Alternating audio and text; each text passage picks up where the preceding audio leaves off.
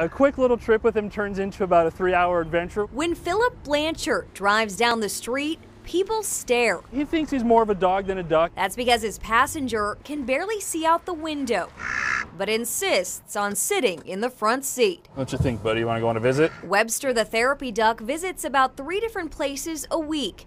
Tuesday is his first visit to Vita Health Services, a residential facility in Des Moines for people with mental illnesses. Come on, Webster. Not shy at all, Webster makes his presence known right away. Hey, Webster, hey. Quickly nestling into place on anyone's lap. His favorite spot is right there on his chest. He's so soft and you just want to hug him. Yes, he does have a diaper.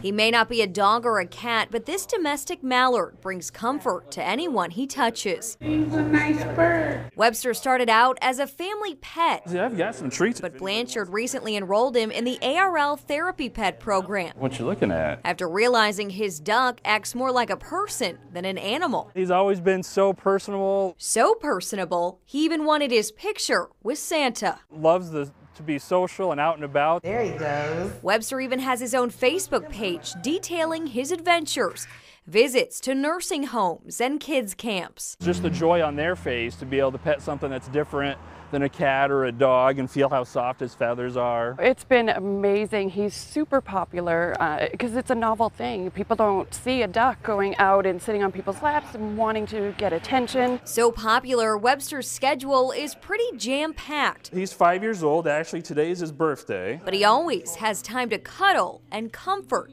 anyone around him. Webster, here we go.